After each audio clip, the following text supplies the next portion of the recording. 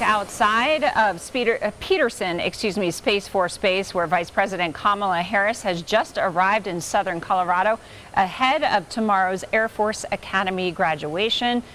Now greeting officials on the tarmac. She's going to be the keynote speaker at this year's ceremony. Did we just lose our live picture? Oh my goodness. All right, we're trying to get it back.